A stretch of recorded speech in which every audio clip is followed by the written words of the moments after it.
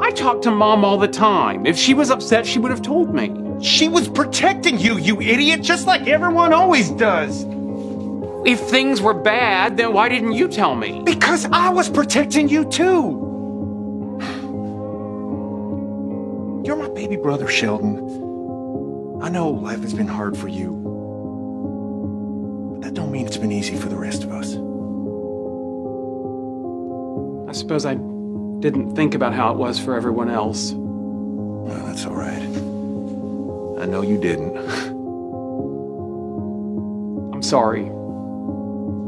Thank you. And it would mean a lot to me to have my big brother at my wedding. I wouldn't miss it.